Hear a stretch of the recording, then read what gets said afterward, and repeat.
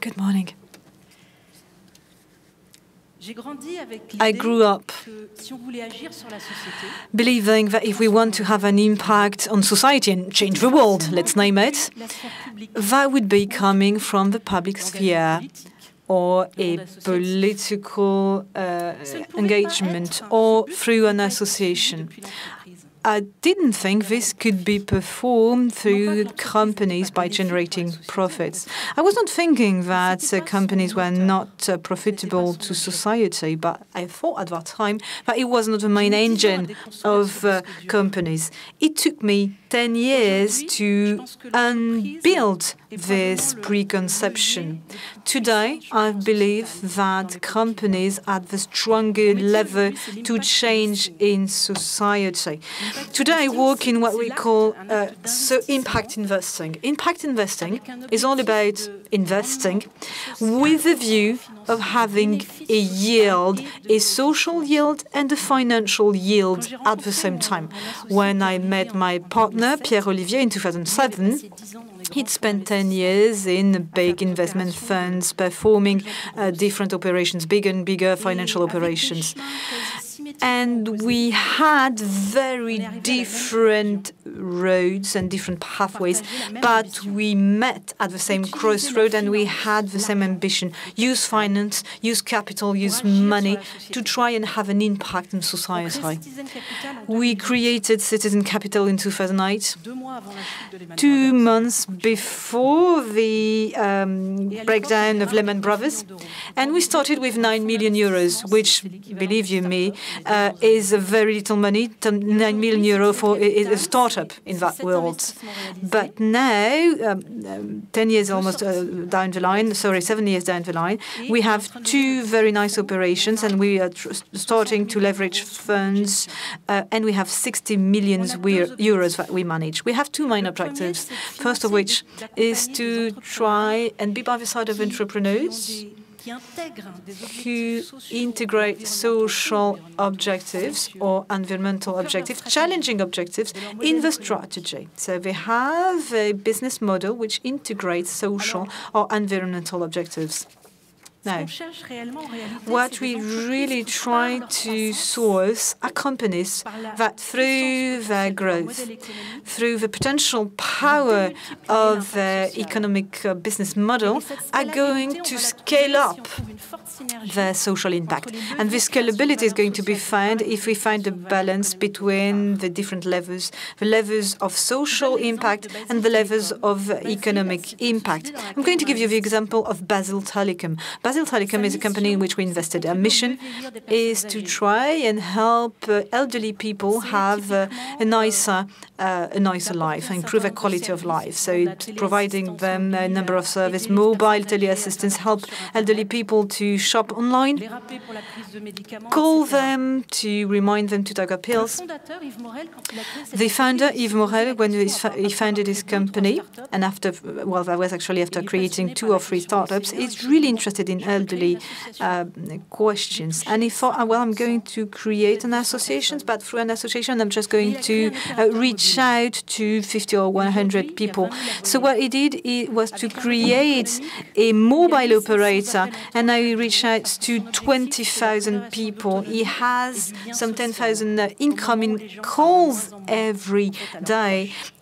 Because basically the heart of the challenge is to restore communication, because people don't speak with each other anymore. So now Basel Telecom has proven its scalability. We've performed our first impact study on this very company, and this study comes to demonstrate that the subscribers of Basel Telecom really give value.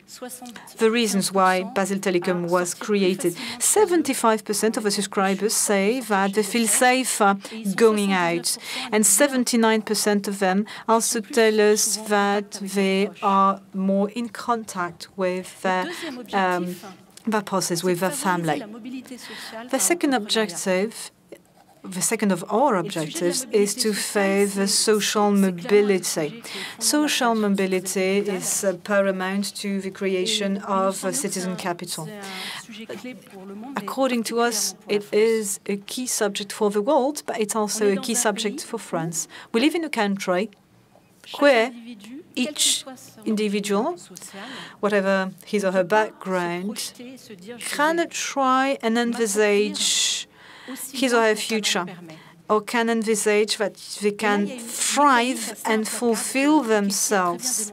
And Piketty demonstrated this underlying rationale. Contrarily to the previous generation, it is not possible to change your social condition through a salaried job. So basically, if you start with nothing and you hope to leave something behind for your children, you'd rather try and make a living out of your own entrepreneurship rather than being a salaried. And studies is not changing this. So it means that we live in a world where birth and the rights that are yours by birth are more important than work or value, which means that 15% of a given age class are unsuccessful at school, and at the end of the line, they don't find a job. And behind those people, there are talented entrepreneurs who manage to shift the situation. And Citizen Capital, our company, is interested in those people, and we try to help those people. And amongst those people, there is a dynamic, there is a rationale, and we think that this is possible. I'm going to give you an example of investment. Michael Ajaj created a company called Méhaignerie. He arrived in school at age, dropped the school, started working in catering, climbed up the ladder, and realizes that the catering industry could increase the number of customers if they managed to reach out to the people working in the offices nearby. He created his first company at 18 years of age, and now this company is able to log in the databases of a number of companies, and they manage the booking and reservations for those customers, and they are getting, and they're also paying back €1 per meal to the Resto du Cœur, which is a charity, a French charity. So, well, you may say, what's new? For years, a number of associations and companies have made possible to have self-made men, people who, starting on nothing, have made a successful career. But what's new, basically? What's the impact investing? What's new? What is it bringing them? So, well, there are about 100 people here in the public. Maybe 10 of you only. Maybe 10 of you are thinking or contemplating creating their own company or having the business model of that company evolve. And I'm going to give you 4 reasons for which it is there are reasons to believe. And today is a special moment. Today is the right moment. The first reason is that if you have a company which tries to change society, you create value. So there is no incompatibility between profit and impact. We used to live in a world where you had on the side the one doing good and the ones earning money and making profit. The vocation today of impact investing is to reconcile both worlds and infuse and diffuse in the entire economy. Not only in the areas of insertion, environment or health. I'm going to give you the example of Camif. Camif, I think many of you know that brand. It's a brand which was purchased by an entrepreneur, a web-based entrepreneur. So Camif is a web-based company now. Camif now is launching the first connected piece of furniture which was designed by its users.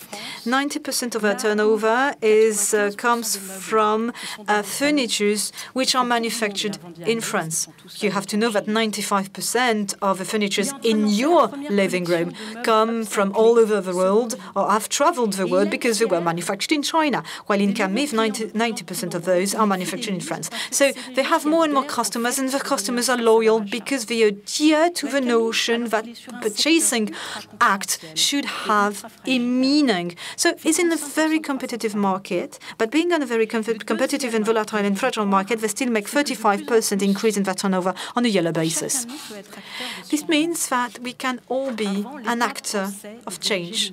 Before that, the state was steering innovation through Airbus, through the military. But today, more and more, you can provide a service which has a tremendous impact on the entire planet from any place in the world with a limited capital investment. Salman Khan, for instance, created the Khan Academy, which reaches out to thousands of children through providing math classes. But we're creating the uses. BlaBlaCar and Airbnb, those are companies that we are fostering by our use. And this really creates and poses a question on the future and tomorrow a company. If the creation of value is really based on communication between people, then who owns a company? Does it belong to a shareholder only? You know, I'm a shareholder myself. The rationale of value creation for the shareholder, is it a sustainable scheme for companies which create value based on the intelligence of people? Funds like ours, of course, I've been asking ourselves these questions for years. How do we share value? How do we distribute value? When we've done our work in a company, we've increased value, then what should be our remuneration? What should be the remuneration of shareholders? We are just in the early days and starting the reflection on this. We have a policy of sharing the fruits of growth when we manage to create value. And every time we were able to create value, we have paid 10% of the value that we have created to the salaried staff of those companies. So the bonuses in our companies are connected both to our financial performance, but also social performance. But all the questions, all the topical questions about bonuses, those shocking bonuses that are being paid off, there are also questions on the way value is going to be distributed in creation, and this is a very topical question. A third reason to believe, and maybe you're not going to agree, but I think we're entering an era where the public resources are becoming scarcer and scarcer. Obviously, the organizations are going to have to change their business models and sources of revenues. And you have a number of entrepreneurs entering the market with services which in the past were thought to be market services. But this is no longer the case. Pôle emploi, the job company, the job service, is not providing the same type of services that Mosaic RH is provided. You know that Mosaic RH are job hunters, and they provide jobs to people from less favored neighborhoods. And obviously, Pôle emploi doesn't have a type of agility or flexibility that Mosaic RH has. So there is a market tomorrow for you, well, hopefully, you young entrepreneurs, to have an impact, to have a social impact. So you're going to have a hybrid role to play. You're going to come and complement the state services provided by the state, and you're going to provide this for the collectivity. And there is a last reason to believe, is that the more numerous you'll be, the numerous entrepreneurs in impact investment, the more money we will have to finance you. Because, things have changed since we started 5 or 6 years ago. In the past, when we went and met with investors, because we have to go and convince investors, we were politely received. People would listen to our presentation, and people would be a little puzzled and would look very nicely and would say, "Oh, that's very nice. You're very brave. Well, let's see if I can put you in contact with our foundation." This no longer happens. The people we're in touch with, the services, the asset managers of the big companies we're in contact with, are now familiar with impact investing, and they have means, they have more and more financial means, and they have means to invest in our funds, even if the objective, you yield objectives of the men. In 2014, 10 billion were invested in a project with an impact on society and the environment. So the more numerous you will be, the more probability there is that we still are on the market 10 years down the line. So we need many ambitious entrepreneurs, and we need ambitious entrepreneurs in impact and environmental investing. So I'd like to tell you, well, it's difficult to work in that industry, to work on those topics. Every morning when we come to work, we have to deal with this oxymoron. We have to try and reconcile concepts that are completely foreign, which are completely, it's like darkness and light, finance and society. It's a complex world. It's not easy every day, but it's highly satisfactory. One of the main satisfactions I have is that we create connections, human connections with entrepreneurs, and very interesting connections, which I thought were not possible. I didn't think I could have that sort of relationship in that type of business with people. And in fact, people, those entrepreneurs are still astounded to meet up with people working in finance and finance people not interested only in figures. And I think it's only the beginning. Thank you.